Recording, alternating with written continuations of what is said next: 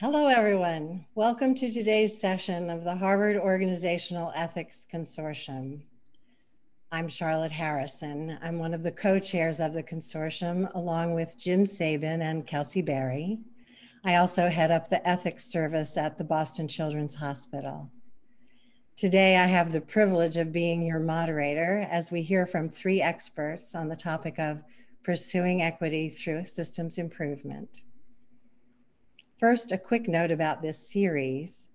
This fall marks the 7th year since we first convened this consortium at the Harvard Center for Bioethics.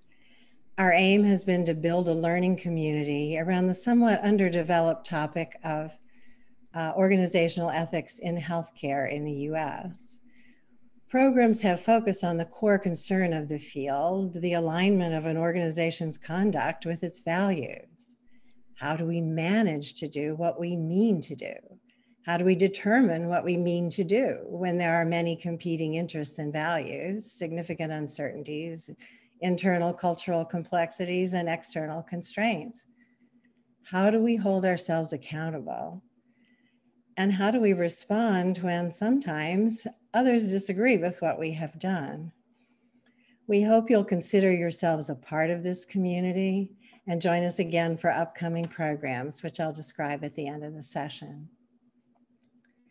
Back to today, health equity, some would say health justice, is one of the most fundamental ethical challenges for US healthcare today.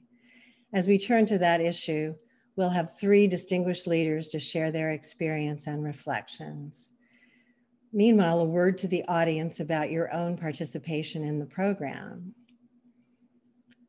Right, so there are two ways to participate. One, you can submit questions at any time when anyone is speaking or otherwise, using the Q&A feature. Selected questions will be discussed at the end of the talks and depending on the number. Also, you can use the chat feature to share comments with anyone present. If you have a technical difficulty, use the chat to contact the panelists and someone will be in touch with you. Thanks in advance to everyone for sharing your questions and your thoughts. So now I have the privilege of introducing our first speaker, presenter, Dr. Kedar Mate. Kedar is President and Chief Executive Officer at the Institute for Healthcare Improvement, or IHI. He's also president of the IHI Lucian Leap Institute and a member of the faculty at Weill Cornell Medical College. His scholarly work is focused on health system design, healthcare quality, strategies for achieving large-scale change, and approaches to improving value. Previously, he worked at Partners in Health, the World Health Organization, and Brigham and Women's Hospital. He's published numerous peer-reviewed articles, book chapters, and white papers, and received multiple honors, including serving as a Soros Fellow, Fulbright Specialist, Zedema Panelist, and an Aspen Institute Health Innovators Fellow. Kedar. Well, thank you very much, Charlotte. It's a pleasure to be here with all of you, and thank you for the invitation to the center for to be part of this session.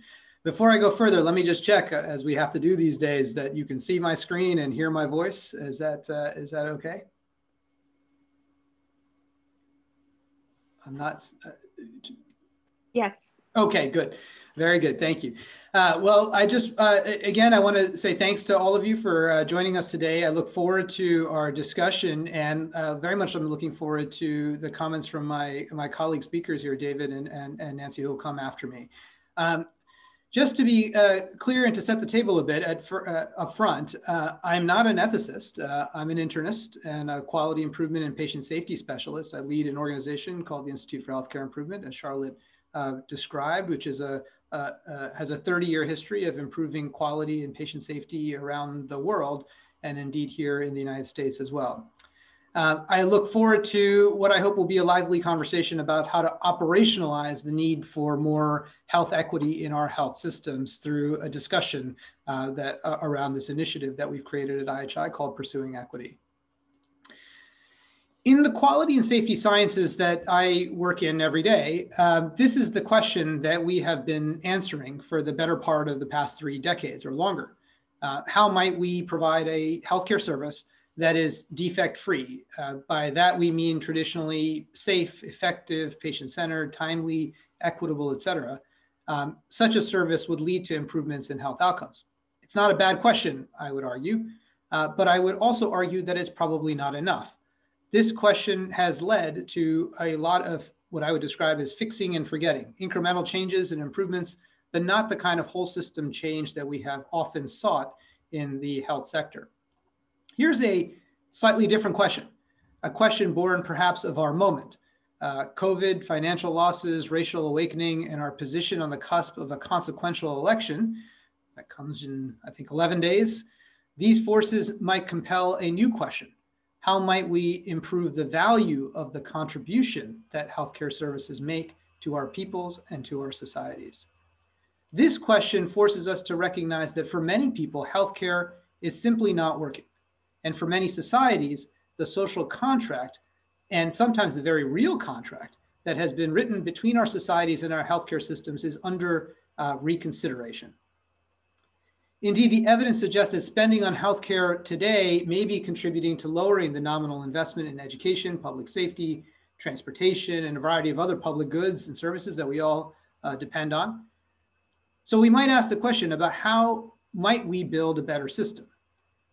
I pose this question now at the beginning of a talk on health equity because, as you probably can imagine, I believe that a focus on health equity may actually lead us to a new way of building the health system of the future. But how might that happen? How might a focus on health equity create more lasting universal value in our systems and in our civilizations? This requires a small diversion, if you'll permit me, into this thing that's here on the screen in front of you.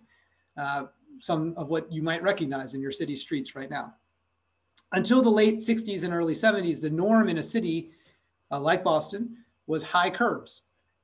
Curbs that were impossible to navigate if you were in a wheelchair. In the 70s, disability activists living in Berkeley, California, led by Edward Roberts, a wheelchair-bound student, grew frustrated that they couldn't use the city's sidewalks. In groups, these activists and students went around covertly, in some cases, in the middle of the night to pour cement, creating their own paths to being able to wheel into the city streets. Now this phenomenon that's here on the screen, a curb cut as it's known, are a given.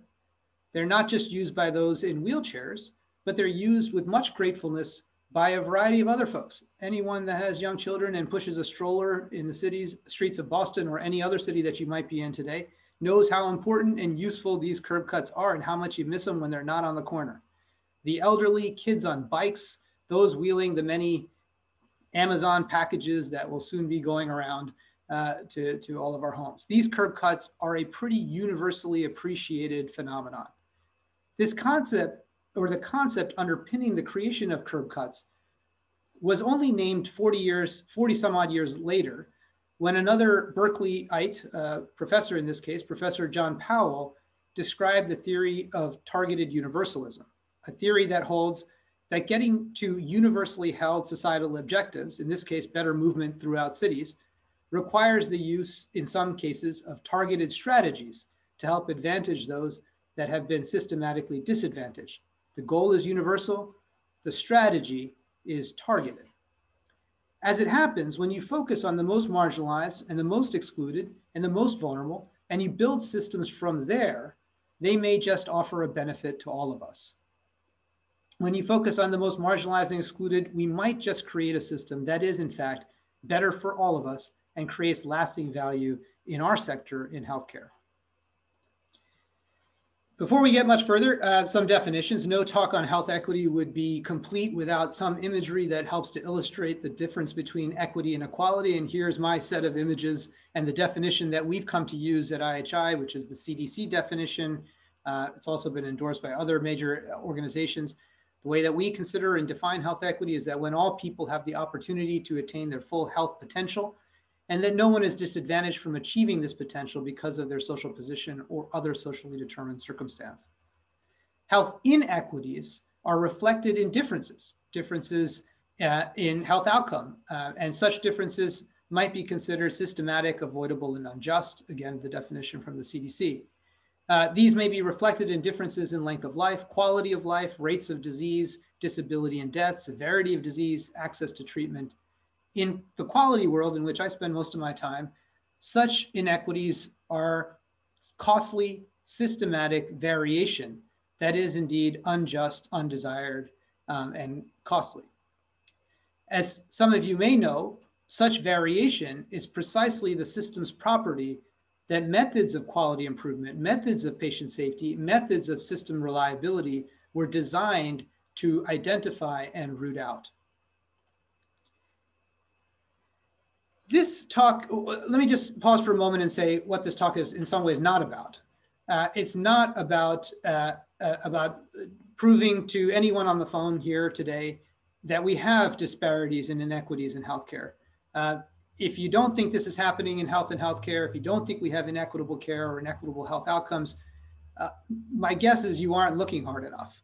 On this slide are over a dozen points that illustrate the fact. There's a number of citations there if you'd like to learn more, but there have now been decades of research that have been conducted on understanding the prevalence of health disparities and inequities in our systems. What I will say, and the one comment I would like to make on this, is that these inequities are not by any means limited to healthcare. They are everywhere. They're embedded in every social system that we have.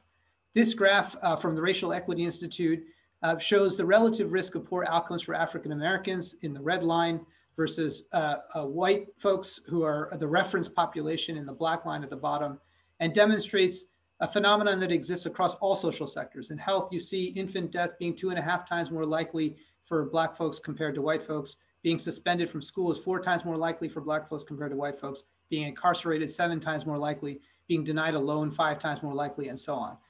All of these effects are universally felt throughout our social systems, and they have the effect of compounding upon each other. Inequities are variation. Inequities are deeply harmful. But neither of those 2 points is probably all that surprising, or perhaps not even that interesting to many of you who will already have known those 2 circumstances and those 2 points. So a third point might be worth considering. A point that's best illustrated through an allegory that was first told by colleagues at the Racial Equity Institute, which I just referenced, Bayard Love and Dina Hayes-Green. And it goes something like this. Imagine you live in a house that has a lake in front of it, and there's a fish floating in the lake that's dead. It would make sense, if you're curious about why the fish was dead, it would make sense to analyze the fish. What was wrong with it? What killed it? Imagine the fish is a patient who is cycling in and out of the emergency room. We might ask, what's wrong with the patient? Why can't we keep him or her out of the emergency room? Are they getting the support they need at home?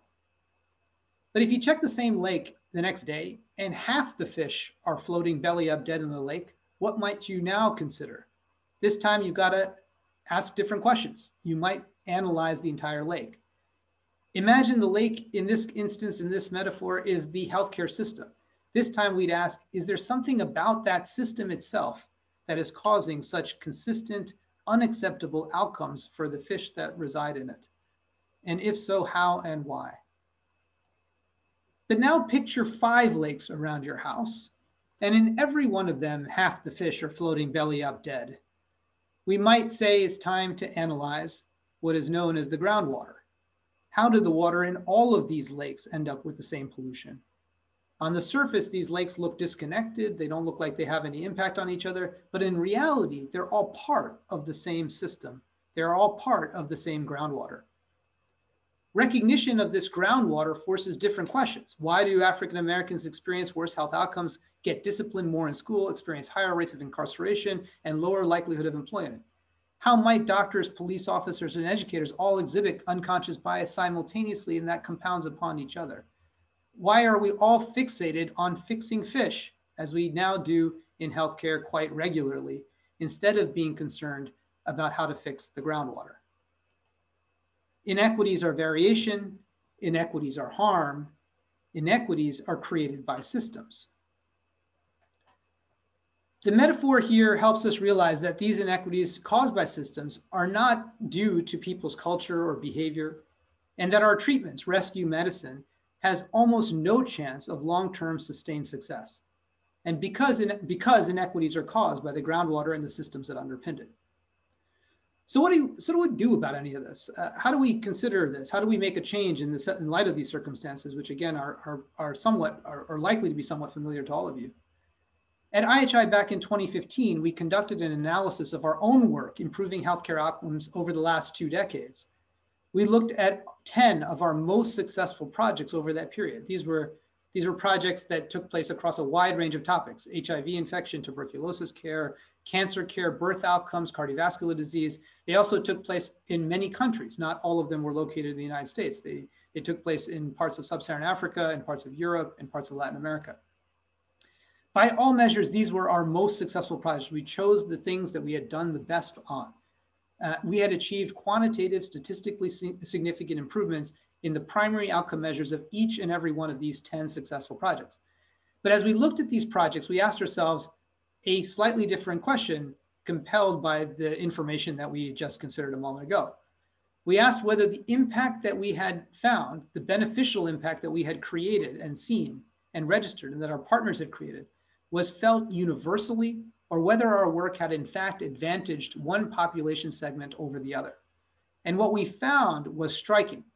For 6 of the 10 projects that we looked at, we couldn't even tell. We hadn't ever collected the information that allowed us to stratify the data so that we could even answer the question of whether or not the beneficial effects of our quality improvement work had led to disparate outcomes or a preservation of disparate outcomes. For the remaining 4 projects, the 4 projects for which we had enough information that we could reach some kind of a conclusion, 2 of those projects showed no change in disparities, meaning that we had implemented the project, we had seen a beneficial overall rate of improvement in tuberculosis care or in cancer care, but there was no change in the level of disparity between the advantaged and disadvantaged population. And worse yet, 2 of the 4 projects, 50% of those projects, had showed that the disparity between the advantaged population and the disadvantaged population had in fact gotten worse over the duration of our endeavor. Our conclusion was the following. It was that without deliberate attention to inequity, without a focused, conscious effort to improve inequity alongside of improving median performance, what we thought was a universally useful intervention ensuring reliable evidence-based practice would have the effect of systematically advantaging those that already had such an advantage. So IHI did what we would do in response to this kind of circumstance and this kind of information. We went to school. We sought to uncover what a better way would look like. How could we lead our work and quality in a different way? We studied the work of academics and leaders in health systems. We spoke to over 50 leading authorities and health system leaders, including folks like David, who you'll hear from in just a few minutes. We spoke to these folks who were working in some way on inequities in their care environments. We sought to understand their better practices from what was available already. And we derived this framework. This framework starts with making health equity a strategic priority. Again, it's back to that intention. Without the intention, we knew we would get nowhere in our work. The second area was to build infrastructure to support health equity. Here we focused on the data infrastructure. Again, a finding from our analysis was that for 6 out of 10 projects, we didn't even have the data to be able to discern whether or not we were preserving inequities or making them better or worse. So we needed the data, and we needed human resources to help address the inequities that we would find. So building the infrastructure became the second pillar of our health equity framework.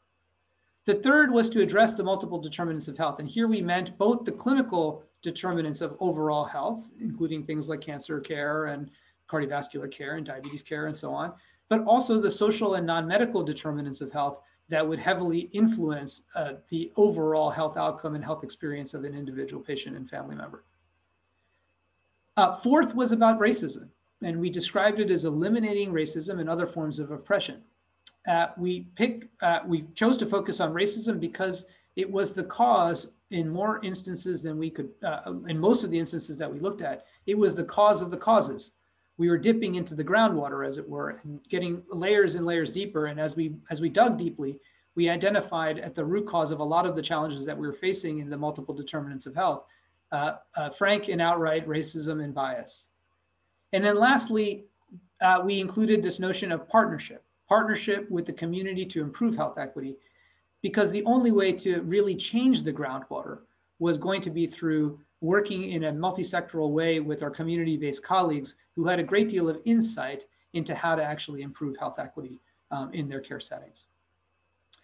In a classic IHI design, we took that framework, which we derived from the experience of others, in vitro, if you will, and then we sought to validate that framework in vivo. We chose 8 systems who were some of the front runners from our research, some of the organizations that had already made health equity a strategic priority. And we invited them into a partnership, into a collaborative, as we call it. And for 2 years, we worked with them, tugging and pushing on the framework that I just showed you, validating and invalidating aspects of it, questioning parts of it, questioning the way that we described it, and really trying to subject it to careful and close examination. The framework held up by and large, but of course it went through a tremendous amount of modification that these 8 individual systems would help compel over the period. And by and large, we saw some good results. Not everyone was wildly successful, but most of the organizations demonstrably improved at least one clinical disparity, and in many cases, multiple. Here's data. I'm not going to show you every piece of information that came out of this work. I'll show you just a couple of pieces of data. This is data from Health Partners in Minnesota, in which they worked on 2 primary areas. At first, colorectal cancer screening, and you'll see that on the left side of the slide, from a decade ago to present, they had closed a very significant discrepancy in people of color versus white patients who were getting colorectal cancer screening done. On the right side of the slide, you'll see that there's this difference between the light colored bar and the dark colored bar is median length of stay in their behavioral health units for patients that had limited English proficiency versus English speaking patients. Almost double the rate of length of stay for those that had limited language proficiency. They brought an intervention to bear on that population that involved simultaneous translation. And within a very short period of time, within just over a year, they managed to shrink that length of stay by 75% in their care setting. When you turn your attention to these issues and you pay attention to inequities and you apply modern tools of quality improvement, you can in fact eliminate some of these clinical disparities or reduce them very significantly. Our teams also took on non-clinical areas of work, and I'm showing you here information from Vidant Health, a system in North Carolina, in which they addressed one of the major non-clinical determinants of health, the financial stability of their clinical workforce. And what they found when they increased their clinical workforce to a living wage is that most of the benefit accrued, as you'll see here in the middle of the slide, to their Black employed population, and particularly their Black female population, who would now benefit from a higher level of compensation and what was in that care setting or in that geographic setting, a living wage. I'm showing you only a small fraction of the results because I want to get to some of the observations before handing the microphone over to David and Nancy. But here are some of our observations and lessons on working to implement an equity standard in healthcare. First, we selected systems for equity as part of their strategy in some way. For most, it wasn't above the fold. While it was on the strategic plan somewhere, it wasn't necessarily the primary feature. It was buried somewhere in the strategy. To be sure, there were some systems who made really bold choice. And for them, it wasn't an easy choice in many cases. But they were making a choice to focus on something where their track record really wasn't all that strong, wasn't all that great. But making health equity a strategic priority has become the kind of anchor step in the right direction in terms of starting a process towards moving a healthcare organization towards equity. Second, on the data front, we found this incredibly hard, much harder than we thought. We also thought that what we also found is that when quality teams and the quality improvement infrastructure of an organization was tasked to focus on equity, that major strides could be made. Some of the data that we showed you earlier was from organizations that focused their quality infrastructure on health equity considerations. In the third area around multiple determinants of health, what we found, as I showed you just a moment ago, is that closing gaps can be accomplished when we take a disciplined and rigorous approach to doing so. We also found that social determinants of health could be addressed when an equity lens is applied. With regards to addressing racism, this was critical to our work. We took a race plus approach, unapologetically. That means that we started with racism because Black people die at a much higher age-adjusted rate for 9 out of the 15 highest causes of mortality in this country. We took a race-focused approach and talked about racism specifically, but it wasn't in the absence of the other forms of the other isms, as is sometimes known. And so we talked also about sexism and homophobia and a variety of other challenges that would lead to more intersectoral approaches to health equity. But we took what we described as a race first or a race plus approach, and we're fully committed to doing that during the course of this endeavor. And lastly, community partnership, when done authentically and well, is perhaps the most important source of knowledge and experience. And I know my colleague speakers will have much to share on this topic, so I won't focus on it here. But without that community partnership, it's almost impossible to really focus authentically on improving health equity if you're coming from inside of a health system. The work on the first 8 systems has now subsequently led to a second generation of pursuing equity. We now have 24 additional teams throughout the country that are working on this. And in fact, two teams from outside of the country in Canada and New Zealand that are focused with us on working on expanding this effort going forward. And we're in the earliest stages of a design process to try to build towards an equity campaign, a national initiative to try to reduce disparities in care. This national initiative would have 4 parts. First, to eliminate unconscious bias in the workforce. Second, to remediate specific inequities in clinical care, some of which we talked about earlier in cardiovascular care and cancer care and so on. Third, to eliminate some of the race modifiers or the race-based modifiers in clinical science. You may have read about some of the efforts that are going on right now in the nephrology community around eliminating race-based modification or race-based correction for glomerular filtration rates. There are examples of this in almost every discipline of race-based corrections. Eliminating those race-based corrections may lead to better care for individuals from minority populations. And then lastly, we have to change the way that we produce science. We have to engage a much more diverse array of investigators, diversify the basis for our research activities, and ensure that the voice of the community and the voice of underserved populations is a part of the research prioritization process. These are the ways in which we imagine progressing this work into the future. I'll close with this. Right now, a number of quality-focused organizations are looking back on 20 years since the publication of the first 2 reports on this slide. Back in 2001, the Institute of Medicine included equity as one of its 6 aims for the design of a better healthcare system. But I would argue that in the years since, it has often been the forgotten aim that was sort of mumbled at the end of the list. I've been asked many times, why do you think that is? What have been the implications of that for healthcare? It was only one of the 6 aims it was the only one of the 6 aims that had a follow-on report just 2 years later called Unequal Treatment, the last report here on the slide from the Institute of Medicine. And yet it was still largely ignored. Why was this? Why do you think this happened? My answer is, why do you think that is? Because systemic organized racism is very difficult to tackle. Because to change this requires re-examination of the foundations, not just of healthcare, but of who we are as a country, who we are as a people.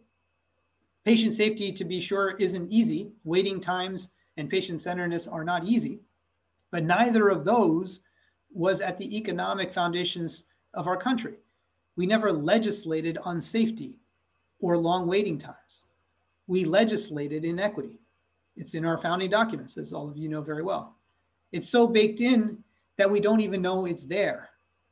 But as with patient safety, we can make the invisible visible by naming it. Harm exists, racism exists.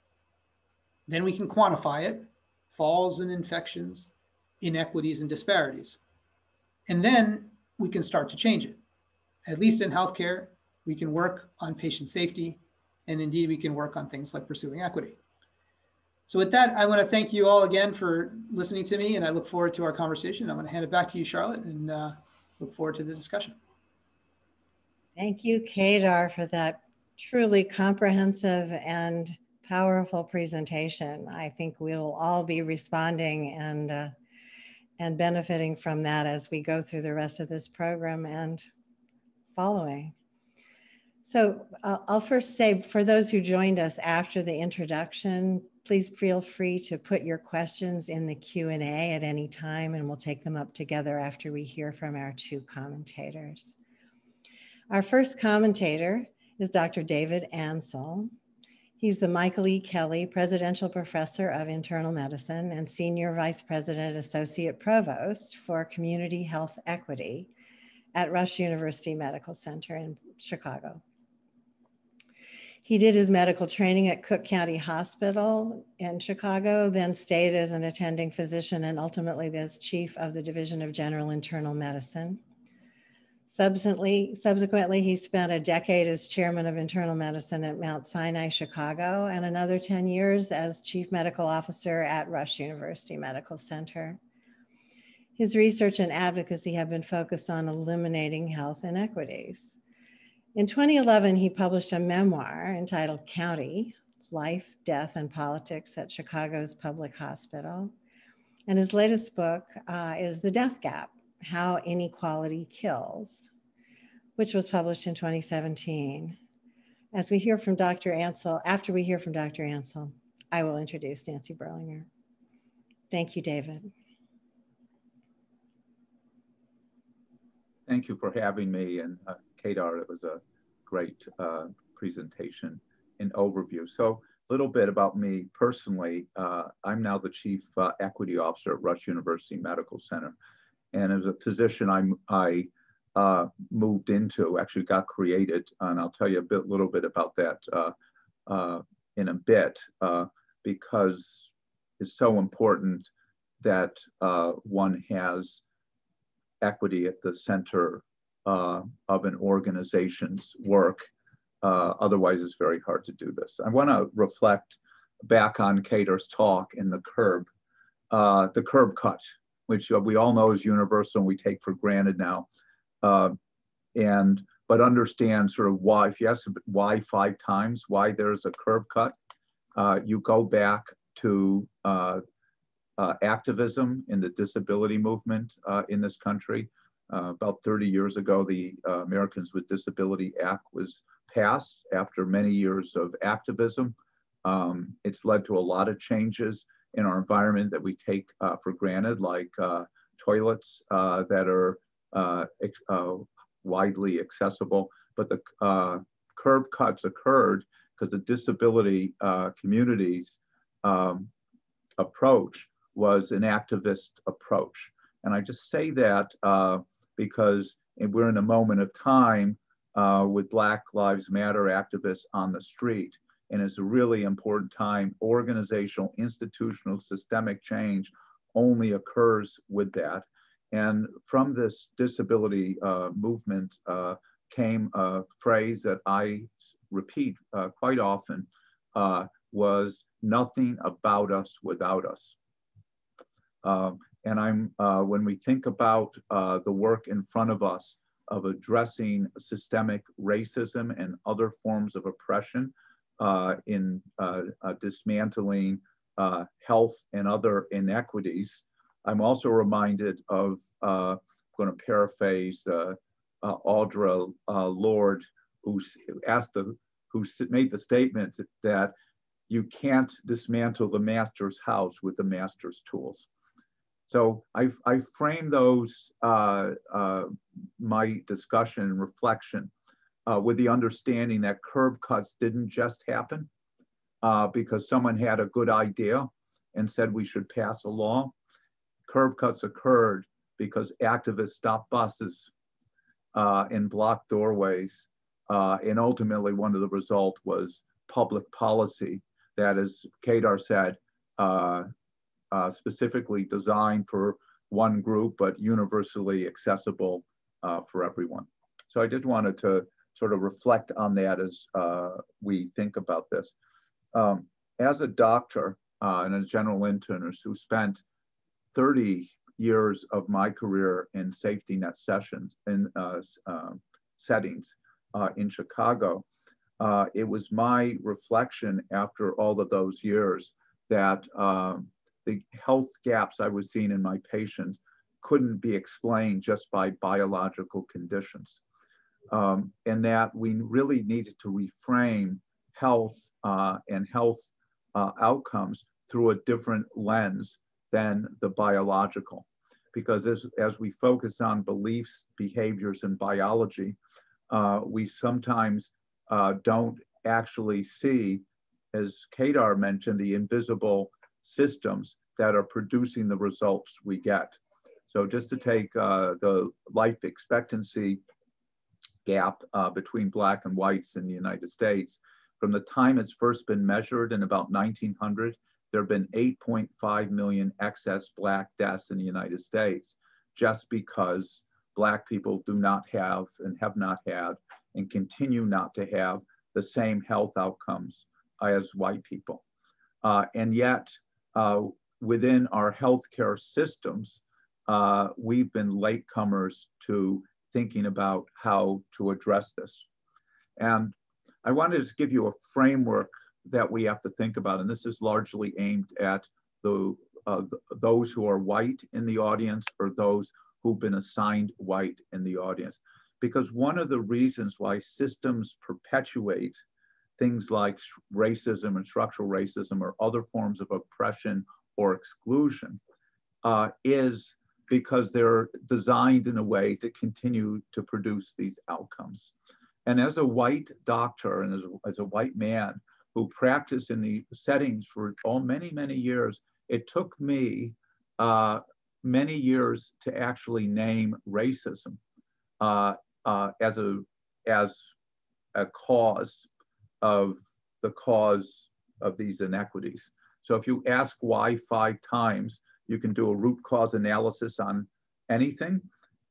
It's a really good tool. It's a quality improvement tool. So I had to ask myself, as a senior leader, I've been a division chief, I've been a department chair, I've been a chief medical officer at an academic medical center. Why did it take me so long, having practiced in these settings, to name racism? Because if one can't get to it within yourself, how can you possibly think of improving the systems that are producing it? So when I did why 5 times, number 1 was, well, I didn't want to really offend the people around me by starting to say racism or white supremacism in the room. Well, why didn't I want to offend the people around me? Well, they're a nice group of people. And well, why were they so nice? Well, you get down to the why 5 times, and what I could get to was I got invited into white rooms and white spaces in which there were very few Black people and actually no discomfort with the fact of who wasn't in the room. And I understood at that moment in time, when I finally got to my own root cause, that my own unearned advantage, I'm a good doctor and I'm a good leader, I'm not going to deny that, but it was my unearned advantage that allowed me into the room. And since that moment in time, when I walk into the room, I always look around and say, who's missing from this space? Whose voice will not be heard today because of the way we've designed the room to be? A self-perpetuating room where those who've had historic advantage assigned to them are always the ones in the room. Making that personal self-awareness was a critically first step for me to be able to think at how do we organize this within an organization. So I want to talk, and I think this starts with personal recognition. So this is a leadership issue within an organization. And when I moved from being a chief medical officer to a chief equity officer at Rush, we did 2 things in our organization. So number 1 is we said our aim is to improve health, not to be better in healthcare. That was a critically important step. Number 2, we named racism as the number 1 cause of health inequity, certainly in Chicago. And again, as Kedar said, not to exclude other important causes, but naming it first. And the third thing we did was make it an organizational strategy. And that work, it was critically important to do that. So if you say, like, what's the first step you have to do, is it's got to be name racism and ask how it's working here, and other forms of oppression or exclusion in your health system. And it's got to be tied to a system strategy. And our work at that point in time was to organize ourselves as a leadership team to layer this in our quality structure, but also in our approach to employees and our approach to community. That led us to create a racial health collaborative called Westside United, with a group of other hospitals, partnered with community. Nothing about us without us, again, that equal voice of the community and sharing power, and naming it a racial health equity collaborative. But it wasn't until Black Lives Matter in the disproportionality of COVID that we saw, and then the Black Lives Matter reactivation with the killing of George Floyd, that our own institution was ready to begin the steps to take on racial injustice within our own institution. And we're just at the beginning of this next chapter of the work. So this work is inherently inside-outside work. It has to be organized as a strategy. There's many, many ways and many places to measure improvement. For example, we looked at life expectancy as a measure in the loop where it was 85, and if it was a country, it'd be ranked first in the world. 3 stops west of us, life expectancy was under 68 years old. And we made reducing that gap, 16-year life expectancy gap, a big aim of our organization. But now with Black Lives Matter, we've named eliminating racism within our organization is a strategy. So I just want to give you a little bit of framework for how this work has to be done, a little slightly different from Kedar's.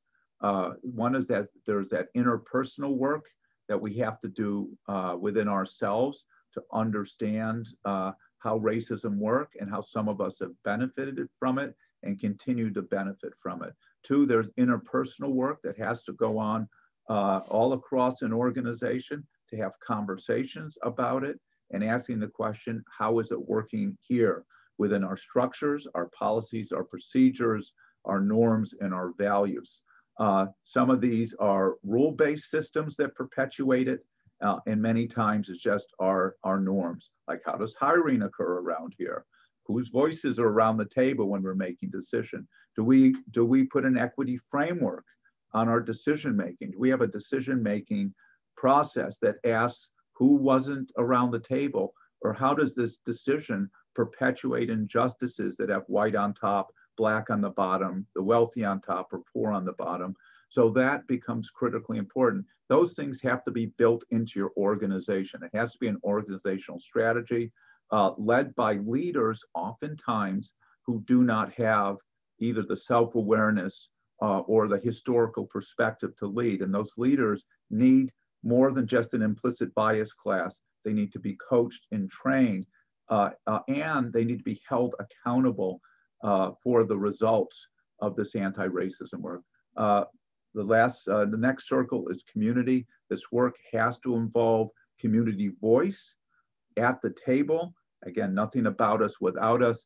Not going to the community after you've made a decision, but to talk about how we're trying to tackle racism within our institution and making sure community voice is at the table as part of it. And last, in the realm of public policy. I'm going to end on this note. When COVID hit, the group that we set up to address life expectancy gaps in the west side of Chicago, Westside United, as part of our strategy, was asked by the mayor's office when the first 100 deaths in Chicago, 70 were Black from COVID, to help lead a racial equity rapid response at the city level. And I was asked with others to help create a provider group that sits around a table with the city health department, with the mayor's office, and with the community leaders. And when George Floyd was murdered, we put out a public statement that's now been taken nationally that is undeniable that racism is a public health crisis. And we made a set of 7 commitments that all of our organizations are going to take to dismantle structural racism. We are now in the process of developing a scorecard that can be used to score institutions on their progress toward this, because what we measure, we can improve, and what we don't measure, we can never improve. So I want to end here on this reflection. This work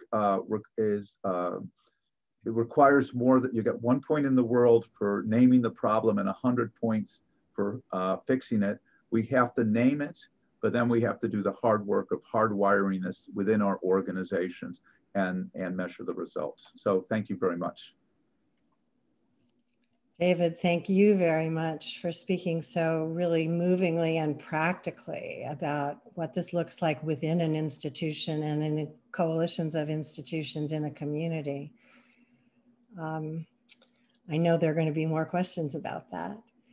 Now we turn to our final commentator, Dr. Nancy Berlinger.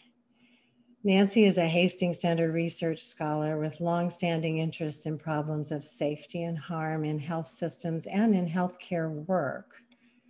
Her work on health equity and organizational ethics includes collaboration with practitioners to apply improvement and innovation approaches to immigrant health. The aim has been to mitigate disparities associated with language, socioeconomic status, and the consequences of immigration policy. Nancy is the lead author of the Hastings Center's Ethical Framework for Healthcare Institutions Responding to COVID-19 from March 2020. She co-edits a monthly digest of key research reports and resources on immigrant health. And a few years ago, she appeared at this consortium to discuss her book, Are Workarounds Ethical? Managing Moral Problems in Healthcare Systems. We welcome her back, Nancy. Thank you very much, Charlotte and Jim and colleagues. It's always a pleasure to be part of the Organizational Ethics Consortium. I think of it as sort of my spare brain and a place I'm really happy to be invited to come and speak at and try ideas out with. So I think it's absolutely wonderful that this sort of magical gathering that some of us have been privileged to be involved in has been extended. I hate to talk about silver linings of pandemics, but this is a lovely equity move. So I'm happy to be here. So to add to Kedar and David's wonderful presentations, here's just a few comments that might expand this out into the realm of healthcare ethics and more broadly into health justice. I really love the move as somebody who started at the Hastings Center on a project in response to Error is Human, so that dates me. I really love how Kedar has charted the progression so that we're not imagining an outdated vision of how patient safety and quality improvement work, but linking it up to these equity concerns that were there all along. 2 years ago at the Hastings Center with support from the Open Societies Foundation, and this was around the time when the news was breaking about family separation at the border, and we were beginning to learn about what we had feared was going on, I began to think about, well, how do we make healthcare systems into systems of safety for a harmed population, for a population that is suffering threats and harms to their health? This was going on in legal services and social services and other areas, and I was curious about this. And so I got some funding from Open Society to have a public health convening on this with practitioners. And it was very interesting to hear from frontline practitioners like Leah Zalman from Boston and Francesca Gainey from New York and many others, together with immigrant health advocates, about what sort of framework could work, because none of these problems existed just inside of a healthcare system or just in one community. And I remember at one point, Leah Zalman just sort of leaned forward and said, we need a learning collaborative. We need to learning collaborate this problem. And the other doctors picked up on what she meant immediately, because they're like, right, that is a proven mechanism. It's a prestigious mechanism. It means that leadership is involved and there are targets. So that got our thinking together, and COVID has unfortunately put a halt to that because so many of the people we've been involved in are frontline workers. But it's been interesting in conversations in the Bronx, at Lurie Medical Center in Chicago, and in other parts of the country, usually in urban health systems, to talk about how you would take the experienced sense of being part of safety and improvement in your institution and apply it to something as broad as immigrant health. And one of the first steps was to reframe it as an improvement and innovation opportunity rather than a political problem, too hot to handle, a drain, charity care, something like that. So people were very responsive to that idea because they were used to that idea. Another learning from that process that I've been involved in that I heard from Kedar and David's remarks was you need to consider how to get at equity, health justice as a challenge that doesn't fully sit inside of a healthcare organization. It's not owned by a healthcare organization. And some of the challenges here, which health policy scholar Lauren Taylor, recent graduate with her doctorate from Harvard, has talked about are the inequalities of scale between a healthcare system, which is enormous, and multi-site, enormous budget, and the relatively small community-based organizations that may enjoy high trust in a community that is experiencing the consequences of social inequality and health inequities. So David has talked about how you actually bridged those divides in Chicago. And that's a constant theme, that it can't be just fixed by a healthcare system, no matter how good your intentions are. This has to be in collaboration with the trustworthy grassroots community where the problem is being experienced. Now, another thing I wanted to mention, because this has come up around how do you talk about equity? We've talked about it as health justice. We've talked about it as something that's connected to safety and improvement, but it was harder to talk about or visualize. David has said very directly, you have to be able to talk directly about racism if you're going to talk about inequity. And I would point you towards some ongoing research from the Frameworks Institute, which I think they're sharing via their electronic newsletter. They started it this spring, and it's on reframing the relationship between racism and health. And it's been really interesting to see their sort of research notes, because they have found that the concept of health equity is hard to track if you don't already work with this concept. People can see it more easily in other areas than they can see it in healthcare. It's a more specialist term than I think sometimes we realize. And Frameworks is always about anchoring social change in a value that people recognize. So they've been trying out the concept of targeted justice to say, why would we pick this group or this problem as a goal? And to say, well, this is a group that has experienced injustice in respect to health, and that's why we have to focus that. So that could be interesting, and it's just a term that they're trying out. But I know that when you work with clinicians, when they've become accustomed to justice as something you can't solve at the bedside and shouldn't try to solve. You shouldn't try to do ad hoc resource allocation. But they're very curious about the justice and injustice problems they see, and they don't like to practice two tiers of healthcare, one standard and one substandard. So that is going to also be a conversation when you're engaging your clinical and your administrative workforce about how this is not just sort of a free range activity. You know, I know it when I see it kind of creative work around justice, but an organized activity that clinicians can be part of. It's not just that there's an equity and diversity task force that's going to deal with this. How is this integrated into normal healthcare work? So I think one thing is being careful not to lump it in with diversity in hiring, but to understand equity as a health goal. I mean, they're related, but they're not the same thing. And one final question that may set up Q&A that's been touched on as well, especially with the visuals of the curb cuts, are what paths to health justice do not go through healthcare systems? They don't go through healthcare financing because it's very tempting, and Lauren Taylor has also written about this, to look look for other sectors to look for healthcare to be the solution because it's such a big budget. And I would want to suggest a few from my own work. One is housing. There is a grievous need in this country, a deep unmet need for affordable, accessible housing, affecting many, many sectors, including when you think about millennials and other people who are being hit so hard by this pandemic and its economic effects. And we have to deal with this. I'm part of a work that is at the Harvard Joint Center for Housing Studies, where we've created an aging housing and public health research and policy network to try to learn from COVID data to bounce forward, as my colleagues say. How do we apply this pandemic data, showing us what we knew about the disparities to address these long-standing problems of the failure to plan for the society we have, which is an aging society, the failure to address the incredible disparity of the wealth gap between people who've been able to buy into housing markets and people who've been lifelong renters. And one interesting issue, of course, is now that because of lockdowns, we all know that housing is a site of health very dramatically.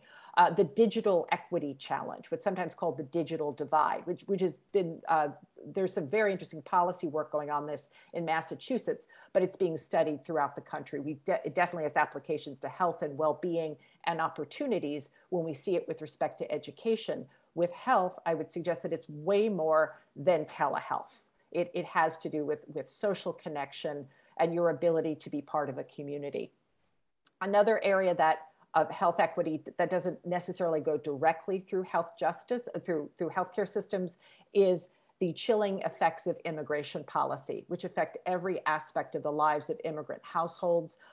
We may have a new administration, we may see new policy directions, but some of the habits of avoiding any setting where you are afraid you're going to be asked who you are or why you have a right to be somewhere, it's going to take some time to undo that. And definitely, I think partnership with community-based organizations, FQHCs that are trustworthy among communities that have been made to feel terrified about being immigrants is going to be a long-term task in our society. And then a third is the conditions of work. Decent jobs are often healthcare jobs. Areas of growth are, when you see the list of job growth, it's like, 7 out of 10 are nursing jobs in some way. We need to figure out how to make decent jobs outside of hospitals, especially in the home care sector, where this is a profound area of inequity, a very racialized type of job, and a very gendered type of job, where it can be harder to figure out how to improve the conditions of work, in part because people may be working for private agencies, they may be working in the gray economy, working directly for an employer, and it's harder to study that workplace. So that's a difficult challenge, but it needs to be on the agenda. And with that, I'll conclude my remarks, and I turn it back over to Charlotte. Thank you.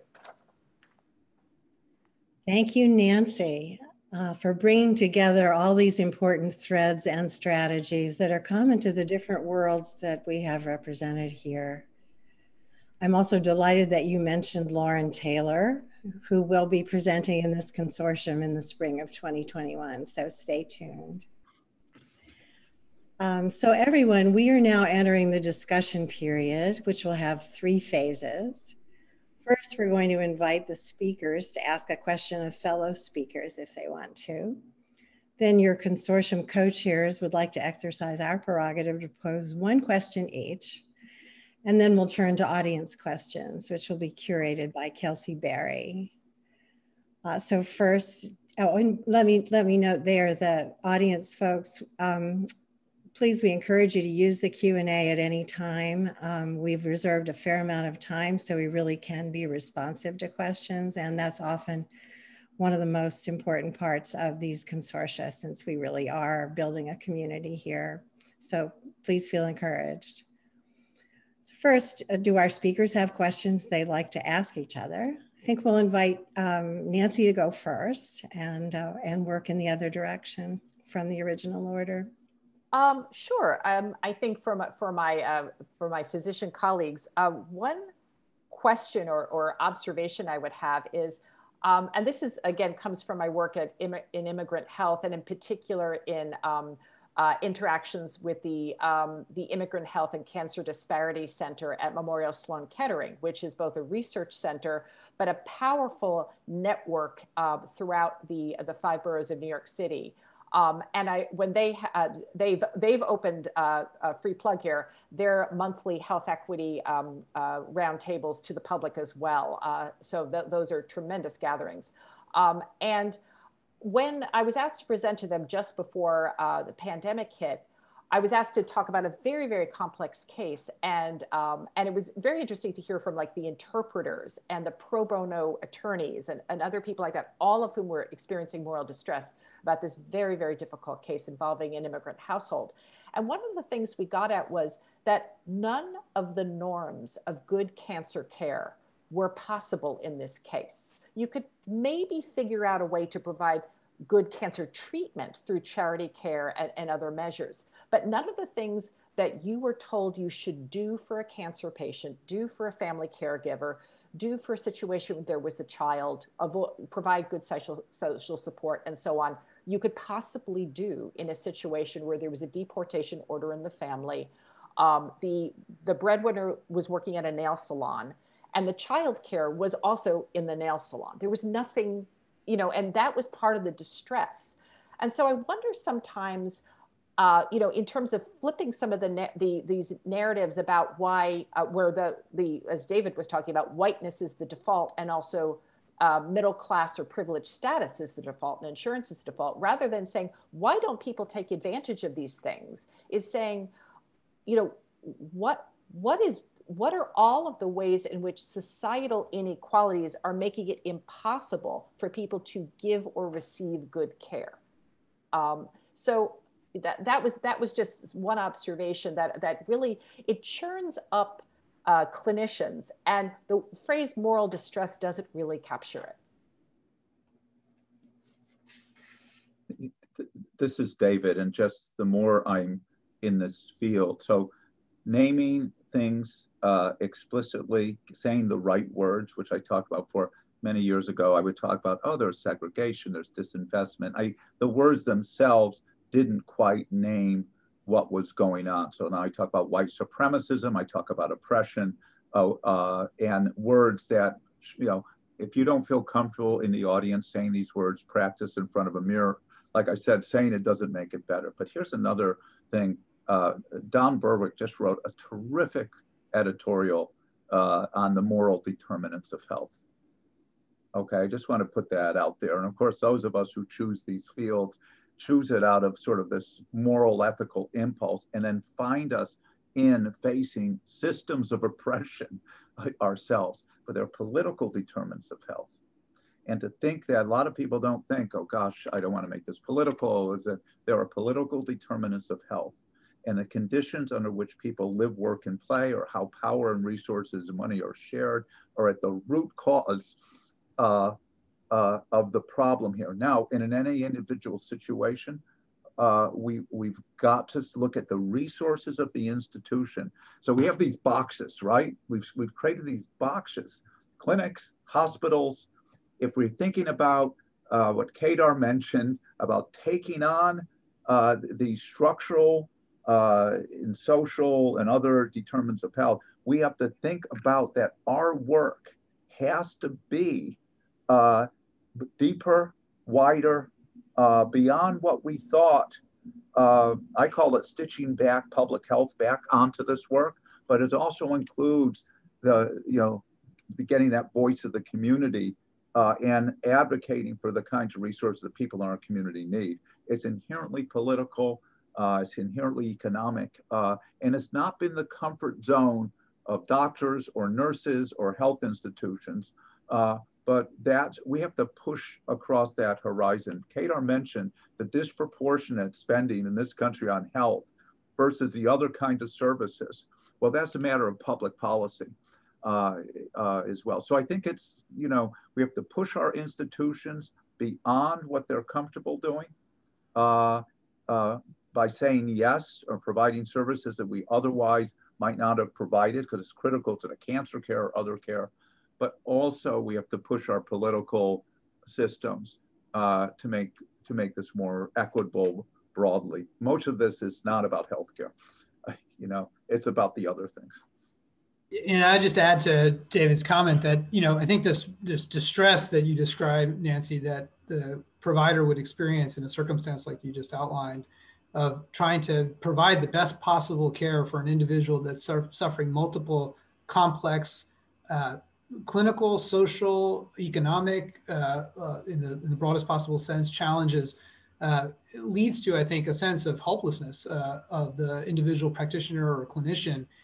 And you know, the route to that I found to helping to get through that is there's two important things to remember. One is that you're actually not alone in this process. You know, if we think about the assets that are truly available to us, and we look beyond the doors of healthcare and beyond the borders of our clinical environment, there's actually a considerable amount of asset available to us that could be marshaled to help significantly alter these circumstances. And some of what David's doing in Chicago with Westside United and a variety of other things leads to that type of a wider consideration around allyship. It's this notion that we can all be partnered together on some of this.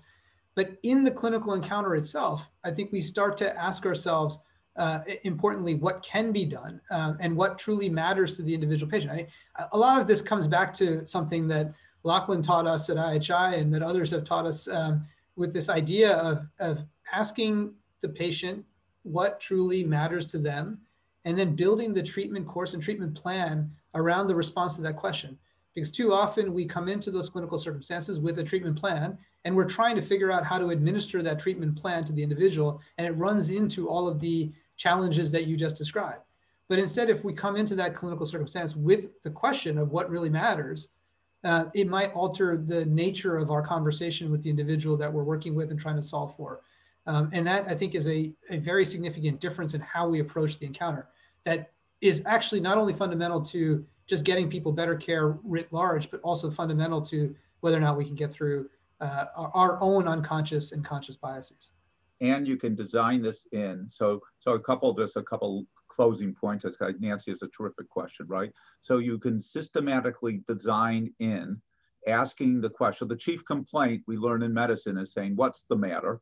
But you can design systematically into your systems what matters by screening people for what matters when they come in the door, number one. Two, design into your systems of care the resources, the support, the kinds of things that matter to your patients and communities by actually asking.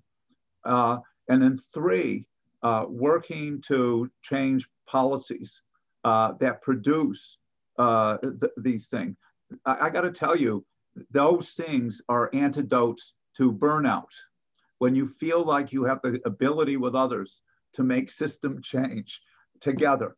And I do think, so when doctors are reduced to just what they've been trained to do, it's really painful. The burnout and the despair and the moral distress, and nurses as well, they feel. But when you can be activated in a broader community, that's why I'm such an optimist in this work, as my career has taught me that community and engaging in these broader ways can bring change. It's not always easy, but it also, along with it is a spirit of hope. We often operate in this country from a deficiency versus an abundance frame, and we have an abundance, if any country does, to solve these kind of problems. I have a question. So I'm going to be a provocative question. So, since I learned about my whiteness, I'm very sensitive to how things get set up and why. So I want to ask a question: why, when we set up this panel, do we not have a person of color voice at this table? And then, was that part of a consciousness of setting this up, or a voice of the community at this table? Just to think, if we're talking about ethics and equity, that how our tables get set up is a critical question. So just to put out there for all of, now I didn't ask, And I say, my bad for not sort of asking that in the beginning. Say, gosh, wouldn't this panel be better if we did this? And maybe I wasn't on it and someone else was. So I want to just put that out there for our panelists just to reflect on for a second. And when I mean a person of color, those who've not been assigned whiteness in this, Kedar, to you, please, you know. But I do want to just put that out there as a kind of a provocative question, like how do we get here today on a panel with this topic with us? Well, I mean, so to address my my ethnicity in the or race in the comments, so I am Indian American, you know, yes, but you're right. You know, I've enjoyed many of the benefits of white privilege as well, and I think that's really important to understand. To be clear, I've experienced some of the benefits, or not, whatever the antithesis is, the negatives of not being a white person. But I think it is important to understand that there are ways in which we construct all of these environments, and this one included, in which we don't necessarily include the voice of the community, to be sure, which is certainly not present in the dialogue, and at least in the panel as it is represented here. I think it's a good question. I think it's a really important question for that we should always be asking whenever we construct these kinds of discussions and panels. So I did ask the question with the idea that there's a little bit of an answer for this for the future, just a way to think about it.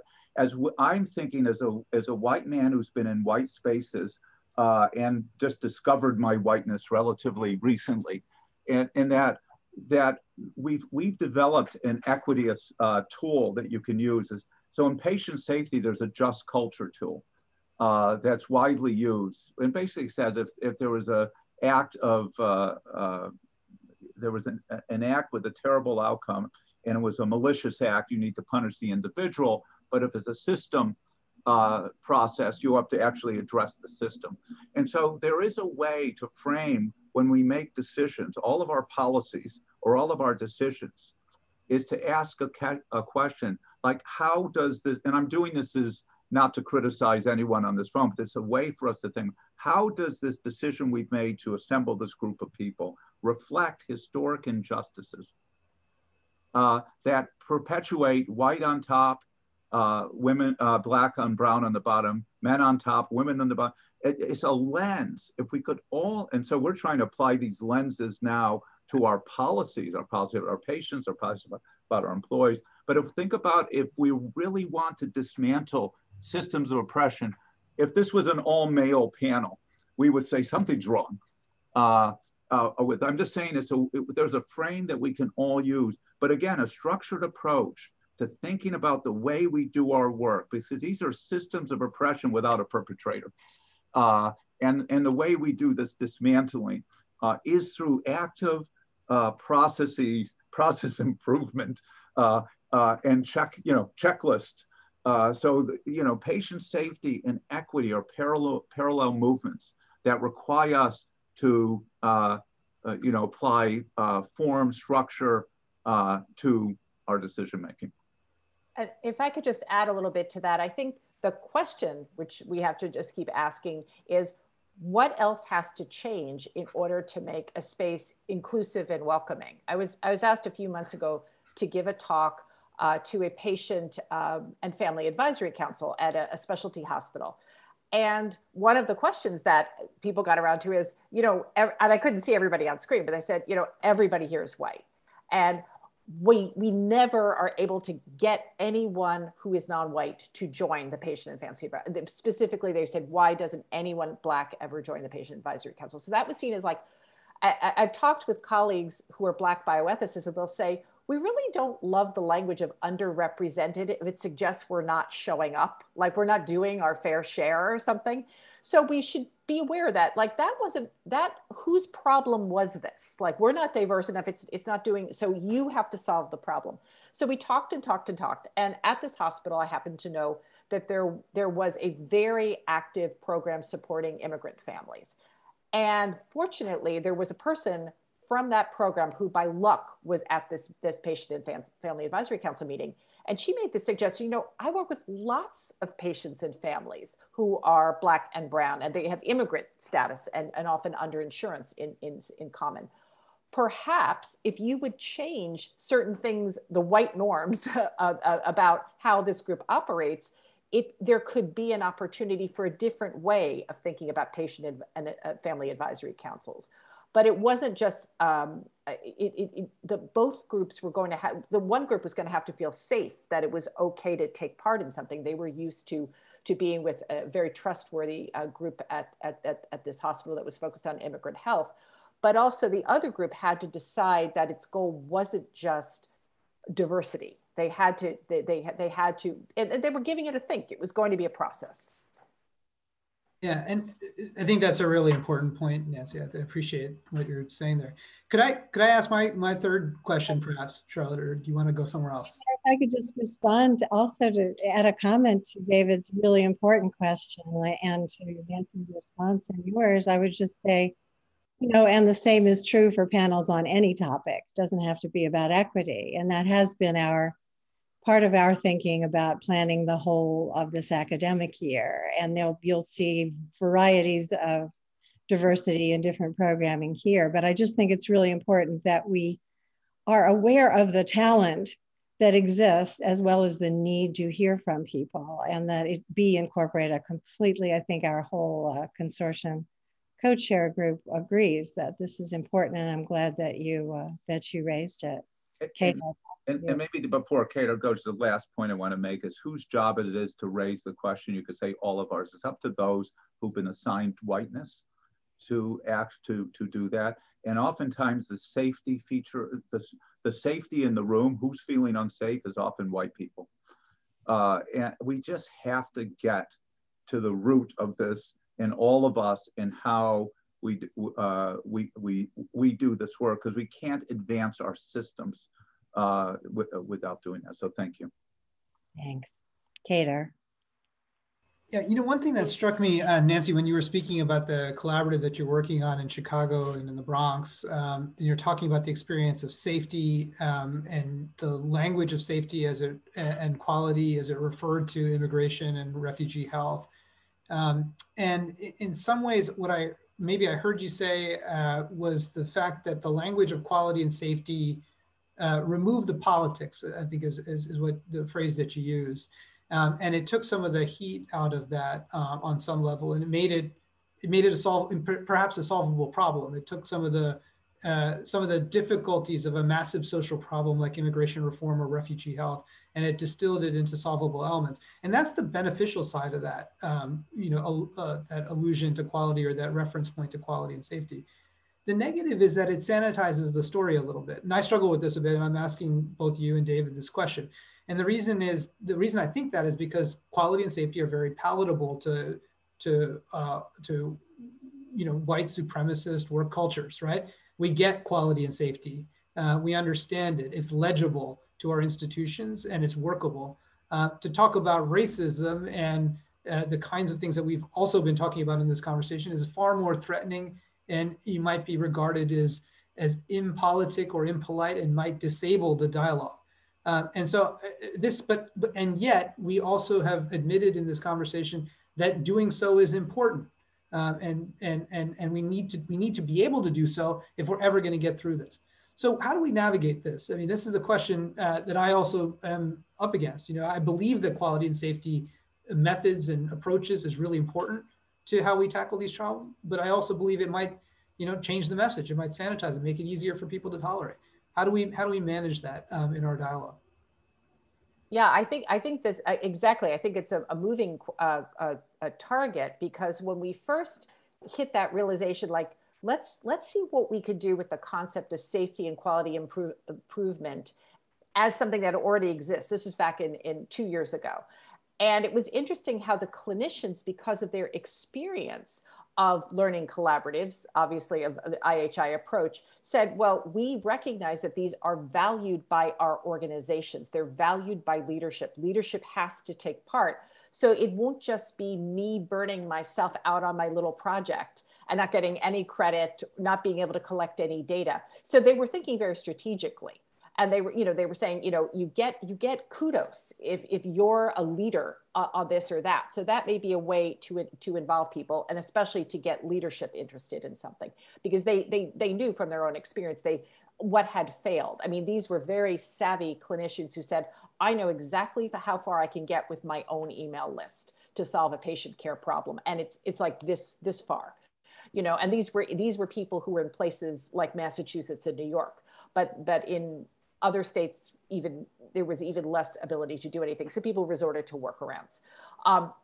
So in order to get things on a more recognized basis, rather than this kind of secret status of working on issues having to do with undocumented immigrants, you had to acknowledge that your system cared for undocumented immigrants. You had to engage with the data, Leah Zalman's work, that these immigrants were not a drain on the system. In fact, they contributed to Medicare and Social Security disproportionately, because they were not going to be able to take these funds out.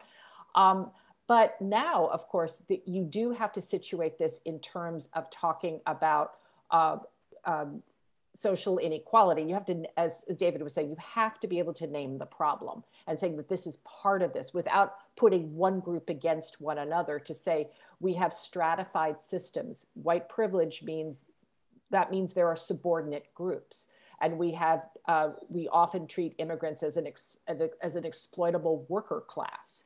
The philosopher Michael Walzer has said, democracy shouldn't want live-in servants. We shouldn't just say there's this group of people who won't have rights, but we expect them to be there to do the dirty jobs. We totally want them to be there. So how do we talk about that while not tripping over the third rail of amnesty or something that is going to freak people out? Because that becomes a problem. That becomes a problem to talking about this with donors. That becomes a problem with talking about this in the larger community. We don't want to mush everything together. But it's easier to talk about this in Massachusetts or New York than it is in some other places. But it is part of our conversation. We can put it in public health and talk about problems of othering, problems of us and them. And that has a very long history in this country. So but to get it back to, I do think that thinking about this in terms of improvement and innovation is important, because I think the idea of doing a good job in caring for immigrant patients is important to people who do that every day. They don't want to have to do a substandard job or a workaround job. They want their work to be as good as any other area in healthcare, whether they're generalists or whether they're specialists. So I think that's important. And I think I would imagine that's the same for people who care for people with dementia, to name another marginalized population, to care for to particular geographic communities that have large housing project populations where there are all sorts of barriers. You want to do a good job caring for this community, and you want this community to experience social justice. So I really like what David was saying, is you want to give clinicians who have a lot of things to do opportunities to be involved in social change and not feel they have to do it as their own special project. Nancy, thank you for that. And all of the panel. This has been a really stimulating round from you. As co-chairs, we've decided that given the time, we'd like to take a question from the audience before we go to our own. And Kelsey, would you like to see what you're seeing in the Q&A? Sure. This is a question for all three of the panelists that's quite summative.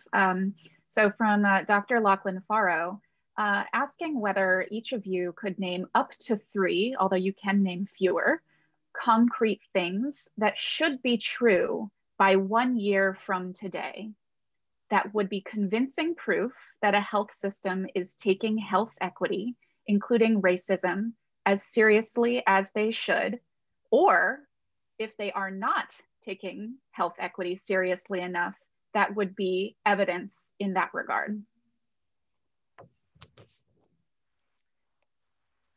And I should probably jump in as moderator to say we have 6 minutes together, and I probably have 30 seconds right at the end. I can tell you what we're doing.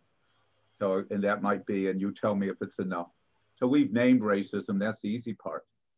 Many places haven't named it. We made it a strategy, equity, which I don't like the word equity, is too vague, 4 years ago. So that wasn't new. But what we're done now is we have a racial justice action committee with a series of recommendations with measurement at the board level, at the leadership level, at the people level within our organization, things like wealth and opportunity to, at our student level, at our patient level, and our community level. And we've created a scorecard, which I think, and we're trying to socialize, Kedar and I have talked about that scorecard that actually measures, just like the Human Rights Campaign measures health systems on LGBTQX health, one that measures systems on that. For example, does your senior leadership get measured on anti-racism? So a series of very, very specific measures, and then commit to improving this. So that would be my answer.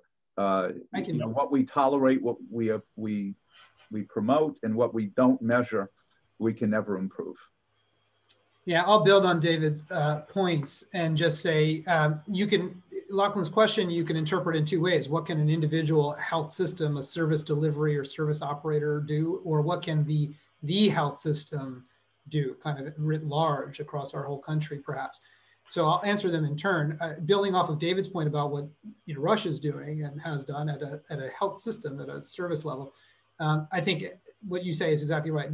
Making health equity into a strategic priority, making it, ensuring that equity attainment is a key part of the strategy. And I'd go perhaps a level further than you're saying, even, which would be to tie executive compensation to the reductions in inequities. It's actually, by and large, we just advocated this for a large biopharma company that's part of the larger health ecosystem. I think if biopharma can do this, I don't know why healthcare delivery organizations can't.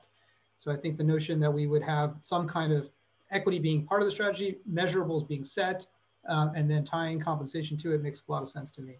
At a macro level, at a whole country level, I'd say that all policies, especially health policies, and I mean this in the broadest possible consideration, all policies, and especially healthcare policies, ought to be put through an equity test about whether they would exacerbate or remediate inequities. What's the likely trajectory? What's our prediction about X policy?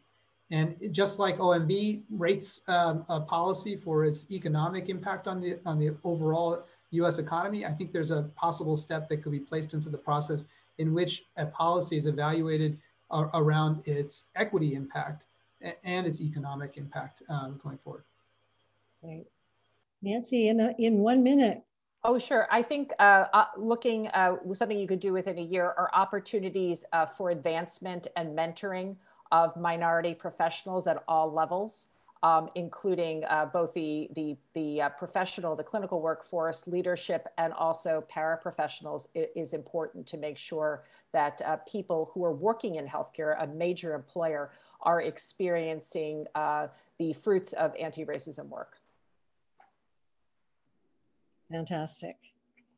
So Jim Sabin, would you like to make a comment? It may not be there really isn't time for a question, but we haven't had a chance to hear from you and wonder if you would like to say something before we wind down at the end. I'd make a comment based on the question I was going to ask, especially of Kedar. If I understood what you said, Kedar, you were proposing or you were suggesting that the obverse of trickle-down economics may act within healthcare. I believe you said that when disadvantaged populations and areas of inequity are focused on, there may be universal benefit. That we could think of as trickle-up benefit.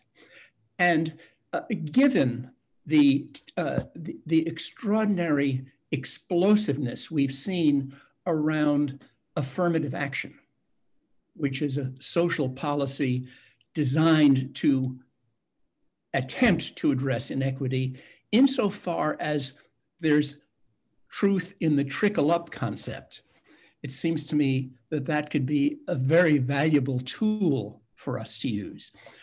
But the overall comment we could make from the perspective of what the Organizational Ethics Consortium has committed itself to is really to thank the three speakers for the way you focused on marrying institutional function, system function, organizational function, and crucial goals. The goals aren't left to be out on the street with the protesters. They're brought into the organizations, and you've been working on and thinking about how can the goals be built into the fabric of what organizations and systems do. So you're really doing something extremely important, and that is not simply preaching or wringing your hands about distress, but wading in with colleagues to do the necessary work. So thank you so much for being with us in this terrific opportunity you've given us. Thank you, Jim. Thank all the panelists. And to those of you who are attended in the audience, our website will show future programming, and there will be a recording of this session available, posted in the next couple of weeks on the YouTube channel for the Harvard Center of Bioethics. Thanks, everyone. Good night.